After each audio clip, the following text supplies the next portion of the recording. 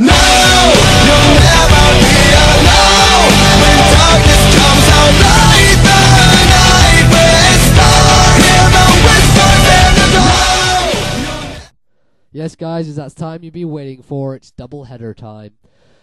We have two battles here. The first one is a pretty early on DC, but it's alright. It's against Panic from Smogon, and I'm using a brand new team here. It's pretty good. Yeah, so let's see how this goes. Well, I opened with Gengar, and he led with his Registeel.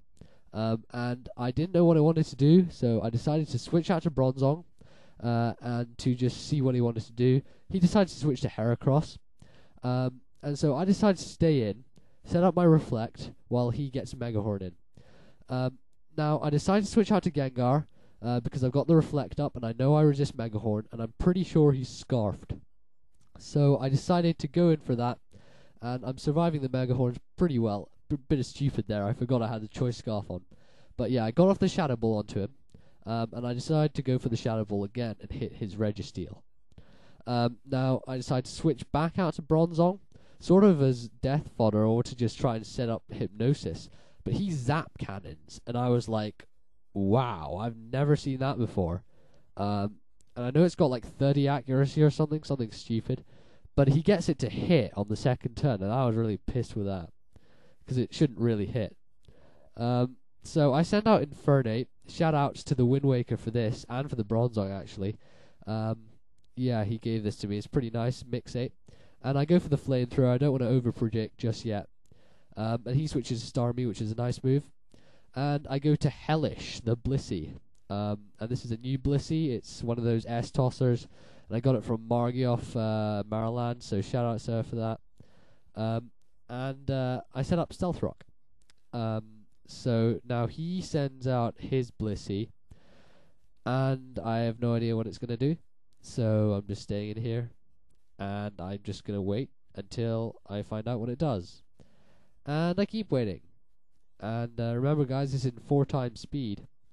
So yeah, and then it disconnects. So I was a bit strange. That was a bit strange, that one.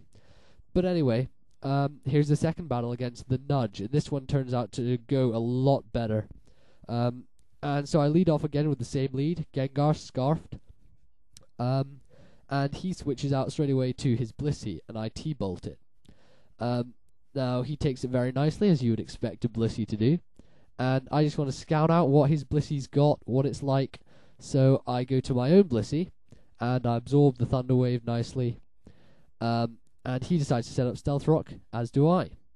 Now, I decide that I can switch out here. Or, no, I don't. Yes, I do. Yeah, I switch out to Bronzong, because I want to get up a Reflect, and I want to just get up something. Get a Hypnosis off or something. I don't know. So he brings in Fortress, and I predict really well there. I knew he was going to Rapid Spin, so I went to Gengar, and out. His Rapid Spin fails. So yeah, sucks for him. Now I sort of gave away my game there, Destiny Bonding a bit early. I was thinking he may want to Gyro Ball me, predicting my Scarf, but he didn't do that. He switched out to Blissey, and the Destiny Bond failed. And I predicted the Thunder Wave there, and I went to Bronzong specifically to take the Thunder Wave, because let me tell you, Bronzong, when it's Thunder Waved, Gyro Ball does a hell of a lot, and I mean it does tons. It's like a 3 HKO on Blissey. I mean, it's that powerful. And I mean, even it does that much to Fortress, that is, I don't know, it's just powerful with paralysis.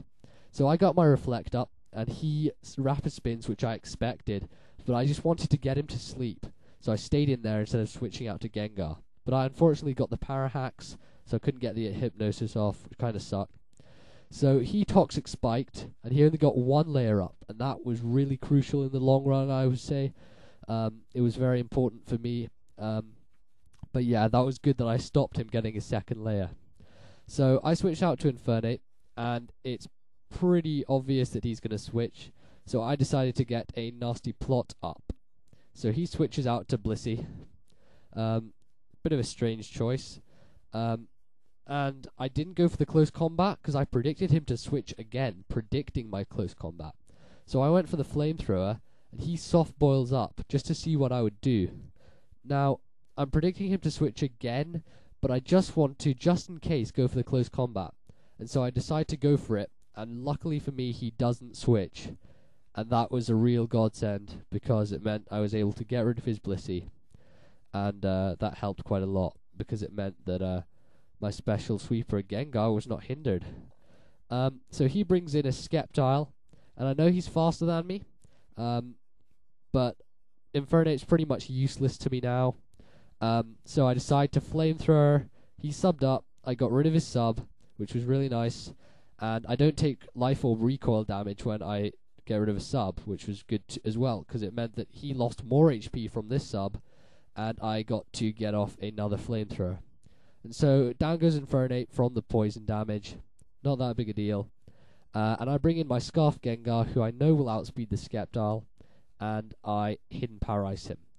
I was quite surprised here. I don't think he forgot that I was Scarfed or something, or he just didn't know I was Scarfed at all, because Gengar sort of wreaked a bit of havoc later on.